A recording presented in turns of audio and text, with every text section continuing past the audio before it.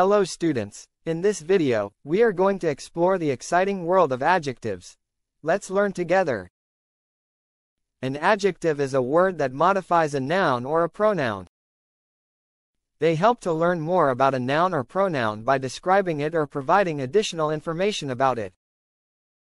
Now, let's learn the types of adjectives. First is descriptive adjective. These adjectives tell us more about a person, animal, or thing. They describe qualities. For example, the huge elephant had long tusks. Here, huge tells us about the size of the elephant. Then, demonstrative adjective. These adjectives point to a specific noun and show its location. For example, that cat is fluffy. Here, that indicates the cat is a bit farther away. Next is the distributive adjective. These adjectives refer to specific members within a group. For example, every child has a pencil. Here, every includes all children. Another is the interrogative adjective. These adjectives help ask questions about nouns. For example, which novel do you want? Here, which asks for a specific novel. Then, numeral adjective. These adjectives provide numbers and orders about nouns. For example, there are 5 colorful pens in my pocket. This tells us exactly how many pens there are. Next is the quantitative adjective. These adjectives show quantity without exact measurements.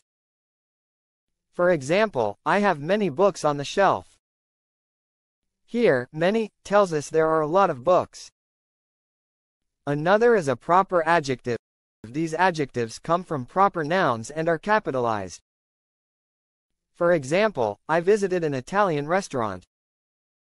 Here, Italian tells us the type of restaurant. Lastly, we have possessive adjective. These adjectives show ownership. For example, his bag is colorful.